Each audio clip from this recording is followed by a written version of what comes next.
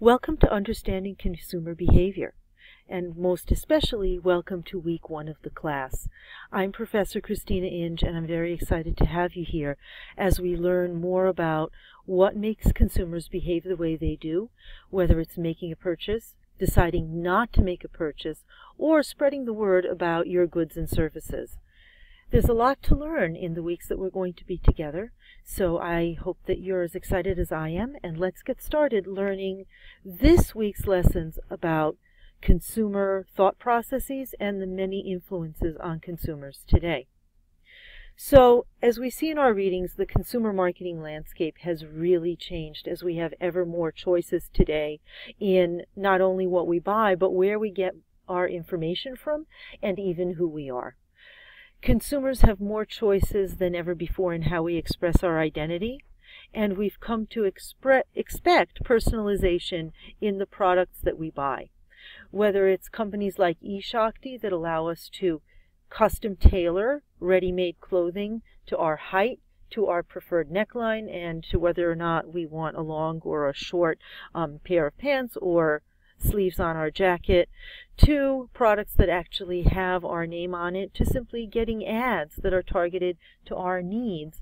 Consumers really have come to expect that whatever we see will be either tailor-made for us or at least tailor-made for people like us. This means that niche marketing is more important than ever before. There's an explosion of different marketing channels and influencers, whether it's on Instagram, Pinterest, Snapchat, or even on TV.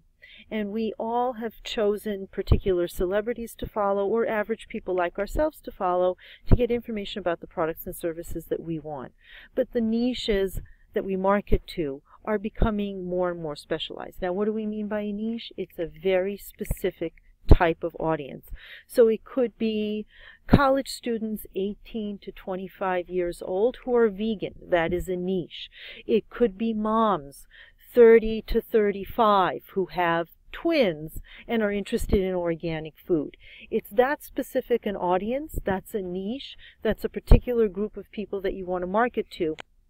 And the specifics of those groups are getting more and more particular, and every group has the people that they follow, that they trust to give them product information, and that variety of channels is exploding more and more. Consumers, the bottom line is, have more choices than ever. Now, why do you need to understand your consumers? Well, it's not just to sell them more stuff. Targeting is one of the main ways to reach consumers, so it's essential to understand your consumers nowadays to connect with them at all. Think about the last time you went on Facebook. Were the ads for things that your grandparents might be interested in, or were they specifically targeted to you, whether you're a traditional age college student or whether you're a working parent who's gone back to school? I would bet you anything that the Facebook ads you saw were for things that you have browsed online, or at least for things that it's reasonable that an advertiser would expect you to be interested in. So, for instance, if you do CrossFit, you were probably targeted with vitamin supplements, workout gear, and healthy living brands. If, on the other hand, you're into fashion, you are probably targeted with sales for high-end products or potentially different consumer goods that you've browsed online. So consumers expect you to know them and anticipate their needs. So in other words, if you've been searching online for vegetarian restaurants, you can bet that you're going to get targeted on Facebook, Instagram with ads for vegetarian restaurants. And consumers have come to expect that level of specificity in what kind of advertising they're targeted with. You, in fact, need to engage in this level of targeting in order to stay competitive and stay in front of your consumers.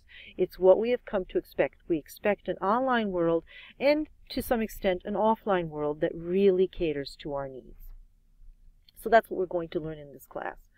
First off, we're going to learn methods and strategies for understanding consumers in order to market to them more effectively. Again, partly it is to help sell more stuff to them, but it's in order to meet their needs. Sell them things that meet their particular needs and show that you understand those needs. Now, how are we going to do that? Number one, we're going to look into the psychology of buying. We're going to make you a savvier marketer or a business leader by really understanding the psychological motivations that inspire people to make consumer decisions. We're going to look at leading strategies used by some of the top retailers to reach their audience and understand their audience. And then we're going to take that learning, take those case studies, and apply them to real-world scenarios that are going to give you portfolio pieces that you can point to as examples of why you understand the why of the buy. I hope you're excited about that. Hope you're also interested in this week's discussion topic. So in the readings we talk about the zeitgeist, in other words, the spirit of the age. Every age has its own vibe or overlapping vibes. So growing up in the 1980s, for instance, those of us who are adult students will remember that the spirit of the age was in many ways very business-oriented. You think about the power suits with the big padded shoulders, but there was also a countervailing spirit of the age in punk rock. There was also still a very strong and growing environmental movement, so that was the third spirit of the age. When you think about the 60s, stereotypically the spirit of the age was the age of Aquarius, people being interested in peace, the environment, and building a better society. What do you think the spirit of this age is? Is it changing? How do you, as a marketer, tap into the spirit of the age? It's not really just about the decade as well, because sometimes only in retrospect do we know what our decade that we're currently living in is going to be stereotyped as. It's really important for the fashion marketer, or indeed for any marketer, to know and understand trends across society, culture, politics, fashion, arts, science, and technology. So for instance, you might wonder, why is technology relevant to me as a fashion marketer? One of the big things we're seeing in the world of technology is artificial intelligence. That's actually really relevant to you as a fashion marketer, because more and more advertising is actually designed to be targeted at people based on an artificial intelligence determining that their browsing history shows that they could be potentially interested in a particular product. It's not humans making these decisions, it's artificial intelligence making these decisions. So for instance, going back to the example of somebody looking for a vegetarian restaurant, there are artificial intelligence prediction engines out there that have found that someone looking for a vegetarian restaurant might be more interested also in purchasing calcium supplements, or maybe they live in a certain zip code, and that artificial intelligence is then going to target them with those products or those services, or show people in a particular zip code advertising related to vegetarian restaurants. So yes, you do need to understand that technology. But more to the point, you also need to just generally get a sense of what excites and interests consumers today, across the board, across every aspect of the culture, so that you know what people are talking about, what they care about, and what influences are coming into their lives that make them think and act in a certain way. In order to be a successful consumer marketer, you really need to be a true Renaissance person. So if you have a wide range of interests, ranging from food to music to fashion, you're actually in luck, because it's being that kind of Renaissance person that really makes you a successful marketer. But it isn't just about keeping your finger on the pulse of today's society. There's also a lot of tactics and scientific methods out there that help us as marketers understand the consumer. The science of market research is one of them, and we're going to talk more about that in this course. Some examples of market research in the modern age are social media listening, or listening to the buzz around a particular product or type of product. For instance, you might be seeing on Twitter a lot of discussion lately about self-driving cars, which again are a form of artificial intelligence-driven car, but also green cars in general. France is soon going to ban cars that have regular internal combustion engines and go all electronic. The Tesla is becoming more affordable and more popular. So if you listen on social media and you're in charge of marketing cars, you now know that electronic and environmentally safe cars are the latest trend. And if one of your products in your product line is more environmentally friendly, you know that's the kind of thing that people care about. That's one example of social media listening, and we're going to talk a little bit more about that in this course. Consumer feedback directly from your consumers is another really important factor in understanding the why of the buy. In other words, directly surveying your consumers, taking notes of calls, tweets, and messages that you get, praising your product, or asking for improvements or complaining. All of that direct feedback is something that needs to be analyzed, kept track of, and dealt with in a systematic way. And we're also going to talk about that. And this might be the most fun part of understanding consumers, listening to the trends. If you want to be a successful consumer marketer, you want to have a varied media diet. Look for things off the beaten track. Make sure that you follow those creative tumblers. Make sure that you check out those bands that everyone's talking about that haven't even dropped their first album yet. Make sure that you are looking at both the mainstream of what's happening in the media, but also keeping your eye on the next greatest thing. Because if you want to be a successful consumer marketer, you really have to start to learn the art of buzz. In other words, generating positive buzz around particular products so that they catch on. Keeping your finger on the pulse of what people care about is the first step.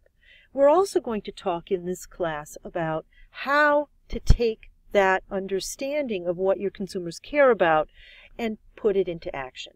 We're going to learn about traditional PR, in other words, getting the mainstream media to cover your new product or service so that you could potentially reach millions of people. But we're also going to talk about other ways of generating buzz. We're going to look at TV advertising, which is very expensive but can reach a large number of people. And then we're going to take it down to the personal level about how people are generating buzz on Snapchat and Instagram, as well as look at sort of the middle of the road at mainstream magazines as well as specialty magazines, and how both advertising and getting the media to write about your product can really make it take off. But we're not going to talk just about conventional media channels or just social media. We're going to talk about many of the new ways of creating buzz. For instance, influencers. Those are the Instagram and Snapchat celebrities who may not be world famous, but who have 500,000, a million followers who follow them specifically because they're a regular, accessible person who has cool outfit ideas or a great fashion tutorial series or makeup tutorial series that makes people really relate to them, specifically because they're not a celebrity. We're also going to talk about things like street teams or product creators who actually step up and lead and speak for their own product as their own representative. There's a lot of new ways of generating buzz, and we're going to talk about all of them as well as looking at the traditional channels. Because at the end of the day, the real way to create buzz is to be out there on multiple channels at once, as aggressively and forthrightly as you can be, with creative approaches and creative content. Later on in this course, we're actually going to learn how to create ads on social media for our different brands, as well as look at things that can grow organically through influencers. So let's get started. This week, what we're going to do is look at the buzz around us. Think about the trends. Think about the information that is being made available to us in the media. We're going to do in our weekly discussion, we're going to identify a brand in the news that's being talked about. We're going to look at it from multiple angles. We're going to see what the business press has to say about that brand, but we're also going to look and see what the fashion press that's speaking to the consumer directly is saying about that brand. That's one thing that you can do this week that's part of your weekly set of assignments to start looking at how buzz works and how buzz influences consumers to make specific purchases. But don't stop there. Really take this week as a time to creatively explore how you yourself work and function as a consumer. Create vision boards of products that you dream of buying or dream of creating. Curate content from different sources, and curate just means gathering together content from different sources that you particularly like and appreciate, and putting them together so that others can like and appreciate it themselves. It can be anything from retweeting a tweet you particularly found appealing to creating a collage of images that you like. Make sure, however, overall to listen to the buzz around products around you and think about where that buzz came from. Was it artificially created, or did it really come up from the grassroots because people liked and appreciated the product? And what is the difference between artificially created buzz and buzz that really is coming from happy consumers? On a tactical level, make sure that you read the chapters in the assigned readings for the week and join in the 2 conversations that are starting this week. First of all, introduce yourself in the Introduce Yourself thread, and also then jump into the conversation about the buzz in the news around some of your favorite products. And of course, work on assignment 1. So that's the overview of what buzz is, why it's important, and a little bit about what we're going to be learning in this class as we explore consumer mindsets, consumer research, and the why of the buy.